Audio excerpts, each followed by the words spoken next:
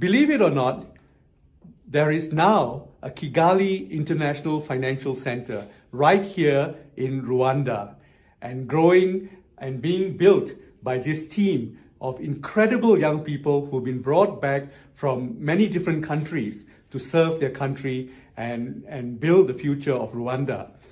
My friend Tuti Nayola is the leader of that team.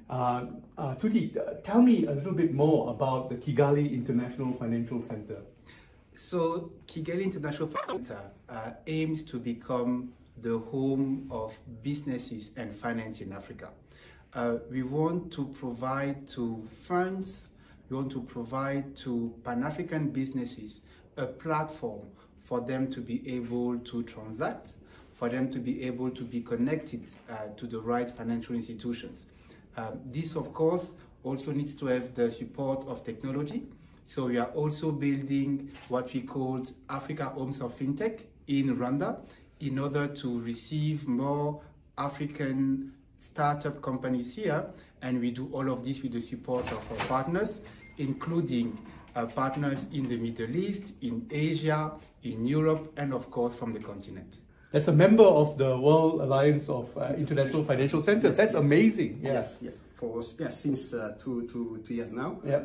And and we also have talent here in Rwanda. And talent pool. And let me tell you, I've met incredible number of Rwandans who have come back from other countries where they may have grown up, and if you notice the accent of my friends here, it's English and it's French and it's everything, right? Absolutely. Yeah. Gladys, what made you come back from France? Yes. So we are open. Nous sommes prêts pour vous accueillir, pour vous renseigner, pour vous supporter tout au long de vos démarches. Et puis, on vous attend, l'équipe Business Development et plus généralement Kigali International Financial Centre vous attend pour venir ici au Rwanda, à Kigali. Merci beaucoup.